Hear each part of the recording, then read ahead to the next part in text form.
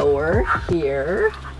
And then the mattress comes out right like this.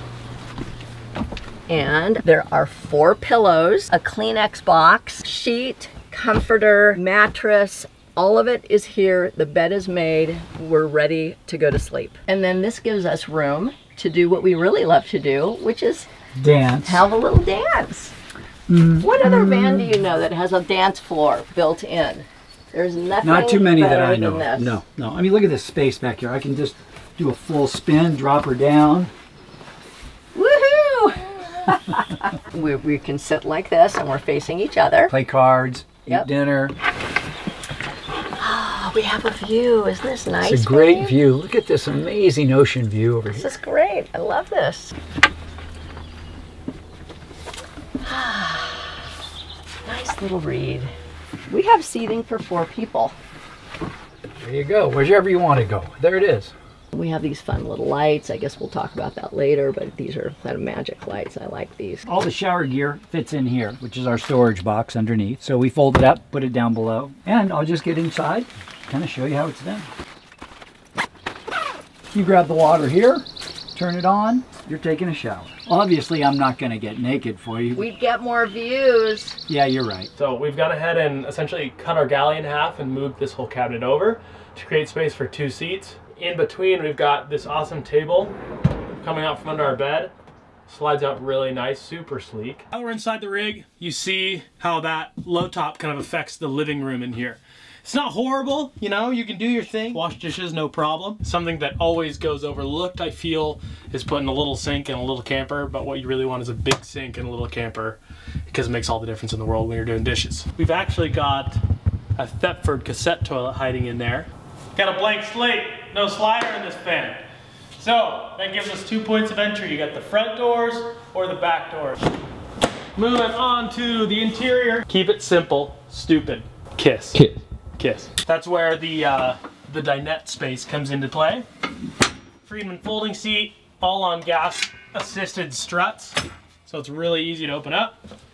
Table pulls out from its holder here, sits on these adjustable tracks, drop the leg down, and there you go. Slides forward, slides back, whatever you have space for. Behind me here is probably the most multi-use van we've ever done, while also only being good for one use. And that one use is a mobile recording studio. We knew we were going to delineate it into 2 sides. Essentially, we have the front half here, which is the control room, and then we have the back half through this window, which is what we're calling the live room. So it's more the studio, it's where the musicians are. This entire room back here is actually a room within a room. And if you'll allow me, I'd like to demonstrate how soundproof it really is.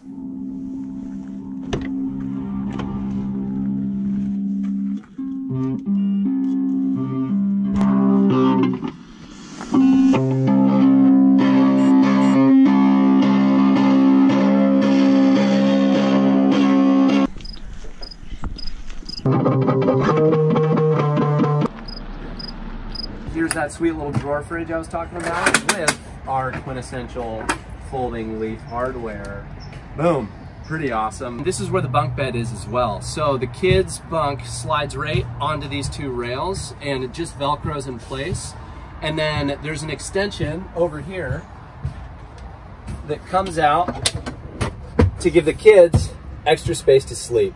This one's super unique because it can fit a family of 5 super comfortably. And what we've done in this build is actually kept the factory 3-seater from Mercedes. You can see this creates a really nice area here that's really good for prep. So it's cool how this van's ended up being kind of a dinette passenger area, moving into the kitchen area, and then we'll go to the back, which is more of a full dining area and also the bedroom. So as you can see, I'm up on the Moab bed. This is where the kids will be. You can see you've got tons of room. It's a big long table. You could probably fit 8 people back here if you really wanted to. We're really pleased about how this turned out. I've got plenty of headroom, even with a little cushion.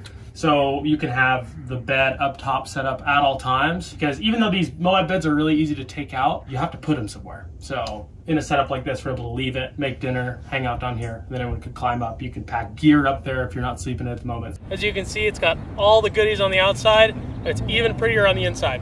Come on in, let's take a look. It's the little things, but in the end, a really nice fit and finish like this goes a long way. Our friends at Owl Vans, as always, coming through with some awesome rear door accessories. I absolutely love what we did with the inside of this thing. The client had really great taste as to what the aesthetic they wanted in here to be. This is so nice. We're sitting in the Shillman seats. These are the aftermarket units. These things are awesome. Tons of different movement, tons of different support, really comfy. Over here, we've got the convertible bench. It goes into the double seat right now, looking out.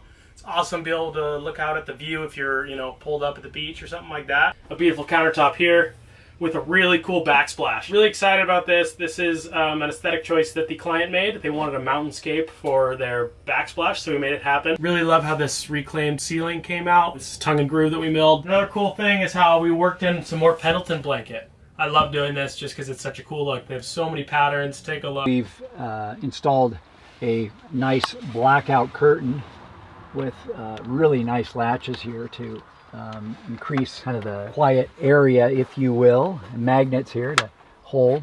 Totally blacks out the whole front area. Thin cabinets with some creative latches here. There's two modes with this vehicle. One is what we call a passenger mode, and one is called a more of a camping mode. And camping mode has a top load Dometic refrigerator, as seen here. And then this whole box, top to bottom, is removed by 4 bolts inside here.